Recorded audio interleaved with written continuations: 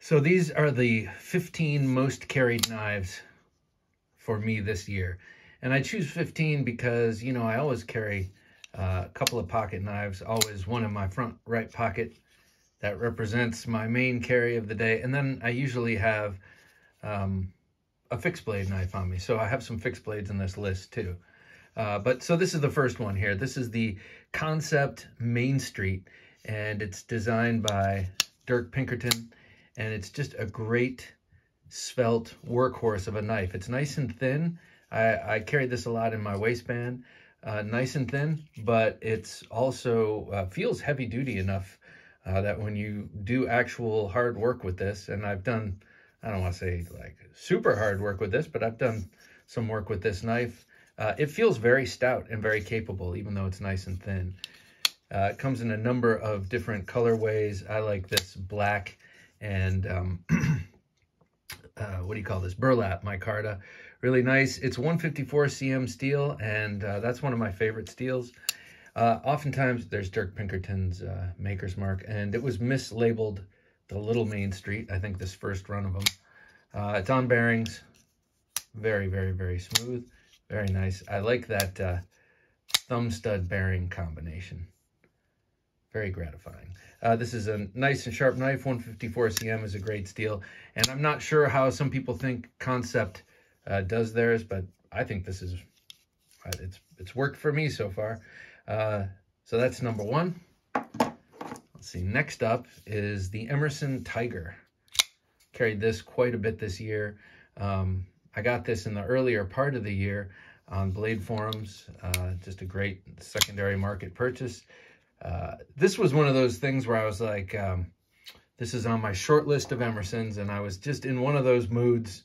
I think the mood was aided by wine. I remember I was cooking and probably listening to a podcast that was getting me riled up, and I was in a little Emerson collecting phase, and I thought, I'm gonna log on to Blade Forums, and if there's an Emerson, I'm gonna buy it. And it was this one, and I had been looking for one of these anyway. Super sharp. You've got that chisel grind there. It's a V-ground bevel, so ground on both sides, but that final edge is a chisel edge, and you can just see how wickedly sharp it is when you look against my my right hand there. Very, very sharp knife. I love, it's just yet another Ernest Emerson clip point. I love his clip point blades. This one reminds me of a broad or fat version of the CQC8. Sometimes called the banana blade, an upward sweeping clip point that was one of Ernest Emerson's first tactical designs. You got the great CQC13 handle, just locks you in with these with that bird's beak. And in this, of course, it's great in every grip. Even in this, you know, some of the Emerson grips are too committal, but this one is not. This is great in this sort of reverse grip if you needed it. So yeah, Emerson Tiger also has a great big wave, so it's a no-miss deployer. As I recall, this was the main carry of Ernest Emerson when he first made it, because he liked it so much. Okay, next up is the Yojumbo by Spyderco and Michael Janich. This is the 4-inch version of the Yojumbo 2. In some ways, this design is less graceful to me. To the eye, it's something about it. It's less perfect and beautiful to the eye than the Yojumbo 2. But this thing is just incredible. I mean, in hand, it feels great. On the design as it ships, there is a little swoop up here, a little partition that separates your two fingers. I did not like that. I got rid of that. Easy enough to do, and the liner, the steel liners do not extend up into the peak that was there, so you could just knock it down with sandpaper or a Dremel. And just a great 4-inch version of that straight bladed Wharncliffe. Comes to such a super fine edge, hollow ground. It's like a pointy straight razor, and in hand, it's an ergonomic dream for me with this knockdown, because this is the right distance for me and my medium-sized hands. If you have big mitts, your finger might go to the other side of it, or you might just want to sand that down, which is doable also, as the liner does not extend up into that G10 peak. I put a MXG gear clip on this, and that made all the difference too. Just, it actually feels really good in the hand too. The other clip was not a pain at all, but with this deep carry clip, it feels even better. Great knife, and also great large fidgetable knife. Not too many 4-inch knives you can do this with. Okay, next up, one I've had for a number of years now, the Microtech SOCOM Elite with carbon fiber and aluminum. I love this knife.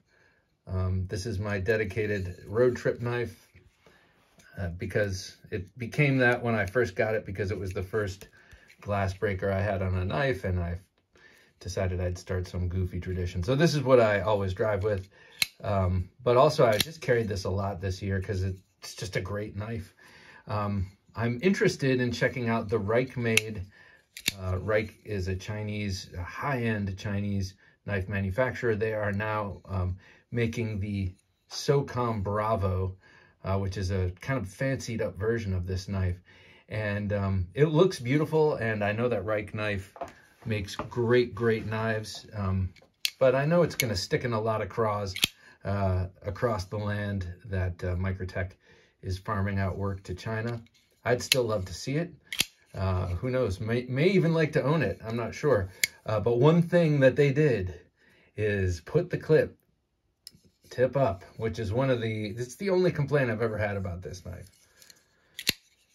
Plus, I've always felt like the balance on this knife is just slightly blade forward. It's probably right here, the balance. And I feel like with the clip in the back, it would just make it just perfect in terms of balance as well. But I just love this knife, and to me, this is the most beautiful Tanto that Microtech has ever made. I love this Tanto, this exact one. Beautiful knife, great. This was the first bearings knife I ever had. I didn't even know there were bearings in there. I just thought it was curiously smooth. Next up is the TRM Atom. And I have two Atoms, and I carried the first one a lot in the first part of the year, and then I got this in August. For the second part of the year, I carried this a lot. This is a special knife to me because it was made available to me through Marianne Halpern, of TRM Knives. And she gave this to me for a low cost. It's rare that they put these DLC Atoms out. And there were some issues with the coating on this one, so this is a factory second. You can tell by those two dots next to the USA. And so she sold this knife to me at a very nice price, and then she added these beautiful GL Hansen & Sons G Carta. I love that green and purple. So a special knife to me. It's a sentimental knife, but outside of all of that, you don't care about that. What you care about is how good this knife is, and it is really good. It is. Let's look at this again against my hand. Look at how thin it is. I mean, it's very finely ground. The edge is perfect. Very sharp. This washer action is just super smooth and sort of hydraulic. I like that term. That term works for me. This one has a stouter pocket clip than my first Atom. The first Atom I had, or I still have it. I'm looking to sell it, I think, because I have all the scales I need, and you can just swap them out. That being said, I don't know. I might reattach, but the clip on this newer one is stouter. TRM Atom. Next is one I've had for quite a while, but this year I finally finished it. This is my Hinderer XM-18 3.5-inch Spanto grind. This was reground at Razor Edge Knives by Josh over there. Awesome dude, and just incredible with a grinder.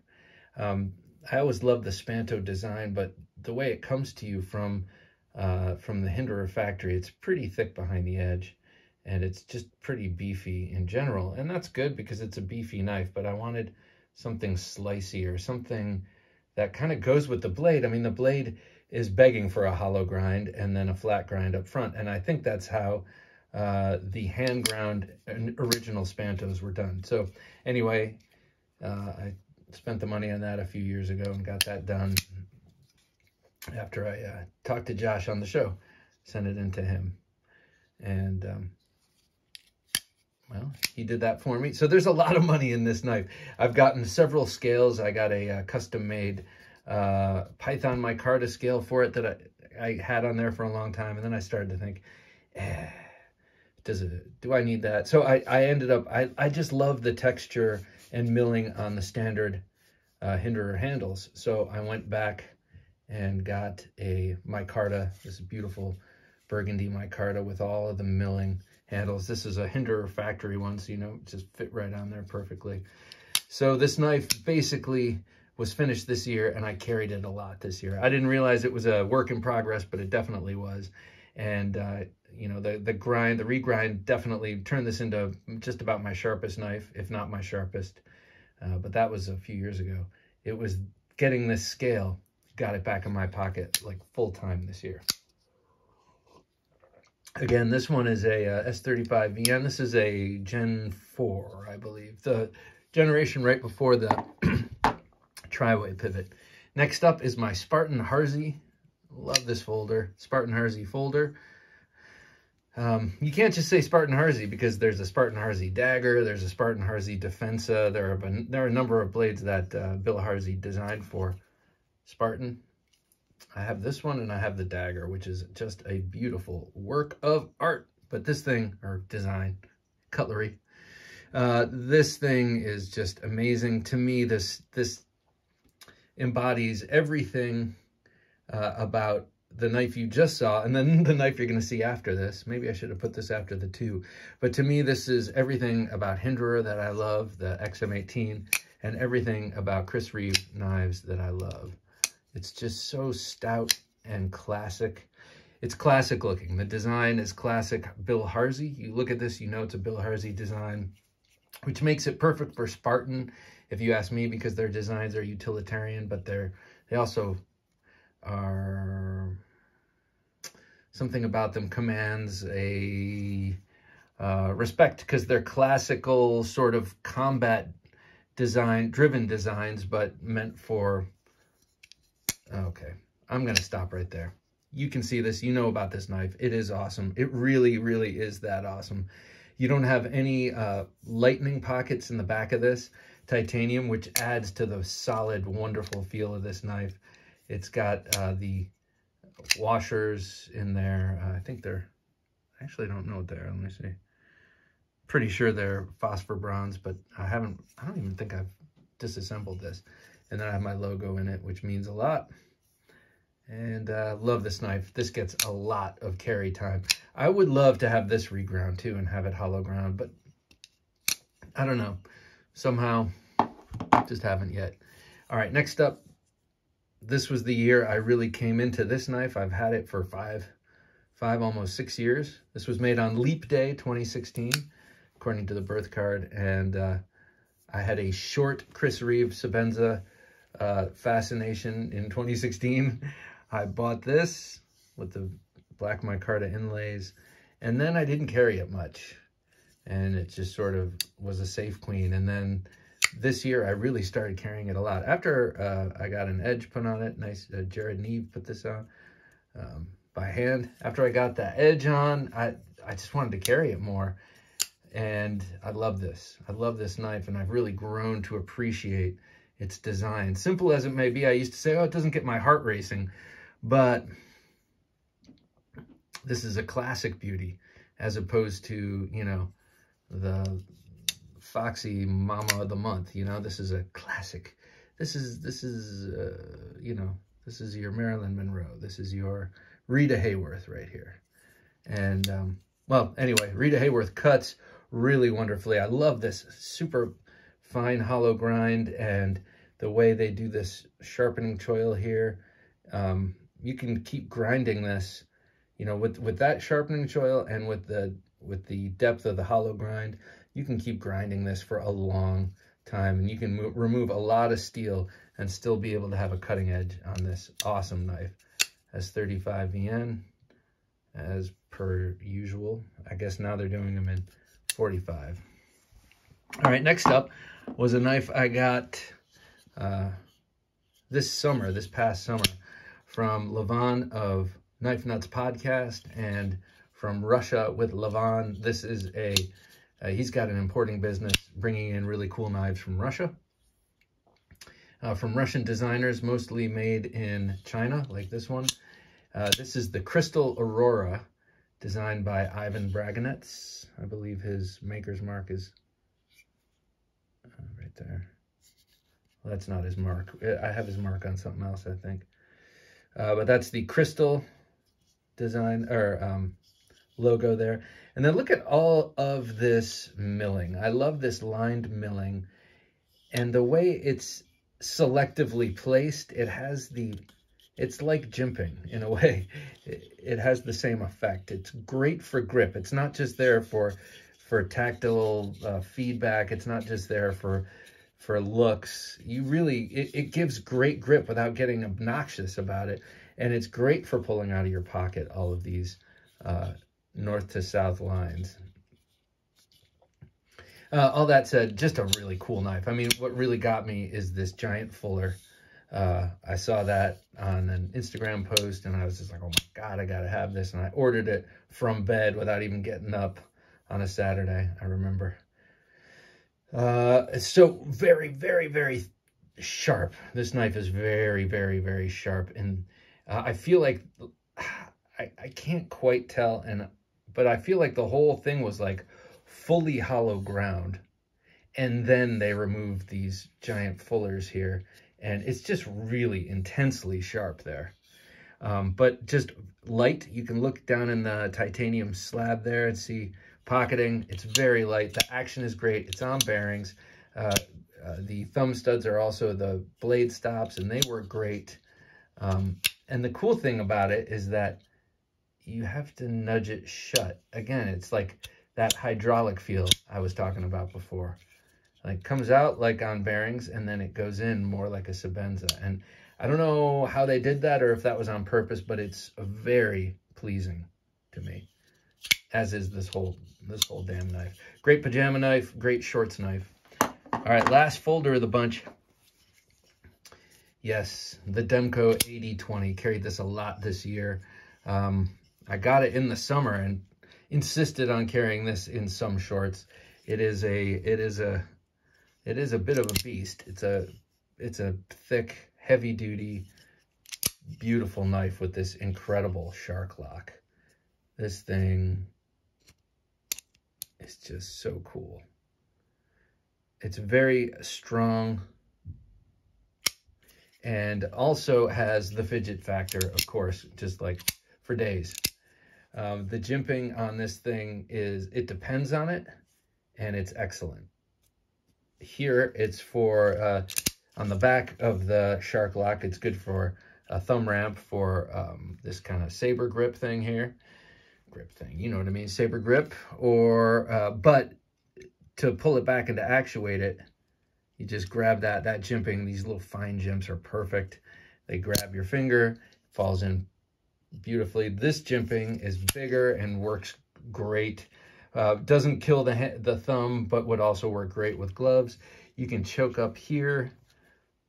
You don't even feel that shark lock. I mean, let me squeeze really hard. Yeah, you see the indentation a little bit, but it just fits the hand. This is the thing when I first was introduced to this concept of the shark lock. I believe it was on the first TheKnifeJunkie podcast that he was on. By the by, go check it out. I thought, oh, it's going to be in the way. It's going to be like a secondary lock on so many folders that have come and gone. But no, somehow they have designed this. He has designed this perfectly. I guess this has something to do with it, but designed it perfectly so that it just does not get in the way, even when you choke up. Now, all that being said, it's not like I've processed tons of wood with this knife in this position for a while. I suspect maybe that would start to grate on you a little bit, but with gloves, I don't even think you feel it.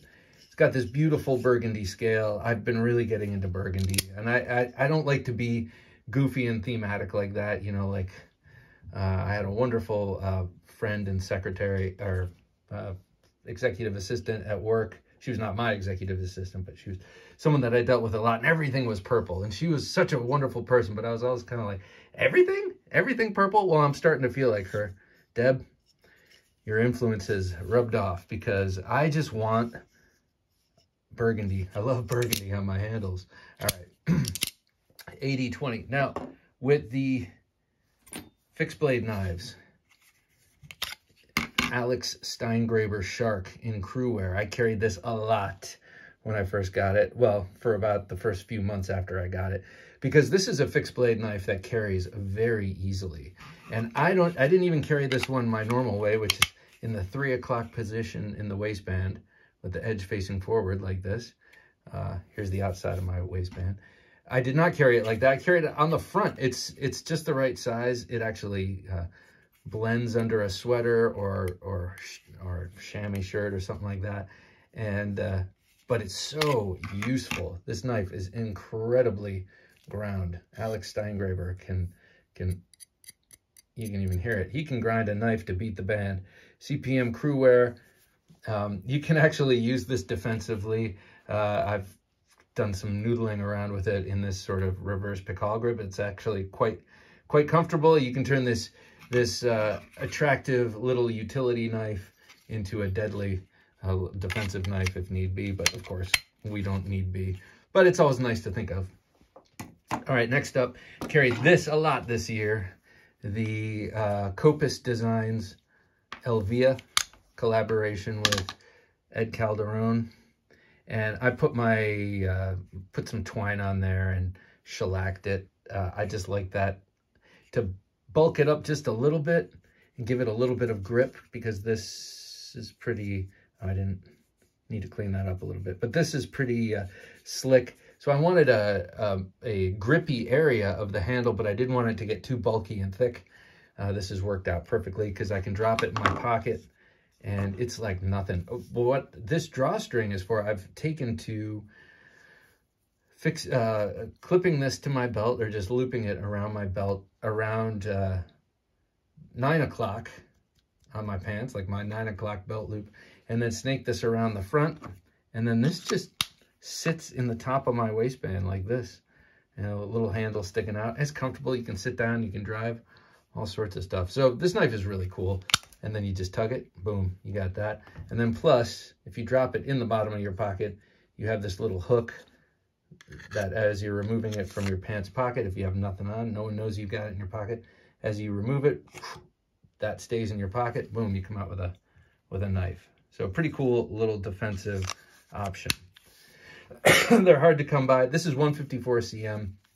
They release them in runs. You can go to Kopis Designs or Knives Ship Free. I know that's where I got this one. I know they do the exclusive dealer drops of that, I believe. All right, next up, this was my, well, let's see, I'll go to this one first. This one is the JB Knife and Tool Ditch Pik, and just a knife I've always admired and thought was beautiful. I happened to be there on time for a drop and got in on it, and he was offering double edge, and I said, yes, double edge mine, please. Ordinarily, this is a pickle knife with the, you know, you're supposed to hold it like this with the tip down and the edge in, but I figure why not have the forward edge also, you know.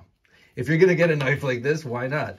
And, of course, I have a fascination and love with these kind of knives, tactical knives, defensive knives, and I have quite a bit of martial arts training with them, but I've never been in a street fight with a knife, and so who knows, you know? But it still fascinates me, and I still love these kind of knives, impractical as they may be. The Ditch models by JB Knife and Tool refers to this tiny, thin blade stock. I believe that's a 1/16 of an inch, and it's like a cheap steak knife thin, but they've done a lot of testing with these, and it's way sturdier than you might imagine, being that thin. proudly Texas made. Okay, next up, this is the one that I carried the most this year, the fixed blade. This is the Voodoo by Eric Kramer. Eric Kramer Custom Knives, not to be mistaken with Bob Kramer, who makes custom kitchen knives, I believe. Just my favorite model of his, and just sprang for it. I freaking love it. It's very thin, so this is why this is what makes it very carryable, especially in that 3 o'clock position on my side. It's very thin. It's rounded. It's got a short enough handle that it's not some giant handle sticking up, but important is that it's rounded and it doesn't stick in my ribs when I'm driving, and it doesn't, you know, interrupt the flow of my love handles when I'm just, you know, being. So yeah, definitely, you know, even though you might be tempted with a defensive knife to have some pointy thing here for skull crushing and stuff, there are a number of reasons why you want a rounded handle. The skull crusher, first of all, hurts for you to put your thumb on, and you're going to need to put your thumb on if you're actually using this thing that way. And also, it's gonna stick in your ribs. It's gonna jab you. It's gonna be uncomfortable. You're not gonna carry it. Therefore, it won't be there when you need it. This is Eric Kramer describes this as a Persian. I describe it as a clip point because I love that clip, and asked him to sharpen it, the clip, and he did. Now, it's a pretty oblique edge there, but you can definitely split and gouge and tear with it. So, you know, what else do you need from a clip on a clip point knife? Very, very hollow ground. Another guy who can really, really grind a blade. So this is the Kramer Knives Custom Voodoo. And by the way, this is my favorite kind of clip. These discrete carry Kansept clips are just awesome. Snakes over. These work either just on your pants or they work to come up over the belt. So really, really nice. Lastly, I have a feeling this is going to be my most carried next year because I got this recently. I've been carrying it every day. This is my Hogtooth Knives EDC Tanto. There's Hogtooth Knives. Matt Chase of Hogtooth Knives is the gentleman that made that amazing Loveless Fighter for me for my birthday this year. That's an amazing knife. What do I have on here? Let me see if I can rub that up. Okay, so yeah, this is a great knife. I saw a viewer sent me an email saying, check out what I got. I know you love this guy. And he was in the New England Knife Show. And I said, oh, I have to get me one. And so I got in touch with Matt, and he sent me a picture of this one that has this really lovely G10 and alternating rubberized layer laminate handle. This thing is awesome.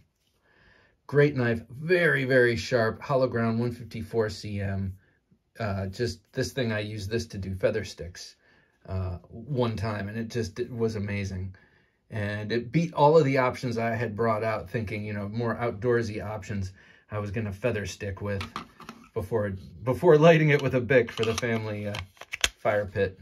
This thing is killer, and a great sheath too. Also, he sets it up for discrete carry Kansept clip, which I definitely appreciate. By far, though, the most carried knife of this year has been my Diagnostic by Bastinelli Knives. This rides on the back of my back of my ID at work, and it is a fantastic little cutter. It's a great, I mean, it's great for letter opening. It's great for box. I mean, you could, after a while, it would wear that little tip down. But this, of course, is a defensive knife, and I just absolutely love it. But it's on me all the time. Whenever I'm at work, I have this on me. And it's a chisel grind, N690, very, very sharp. And I got it a little mirrored there. And just a great little hawk bill. It's not a karambit, though it has a lot of, well, I guess you could call it a two-finger karambit.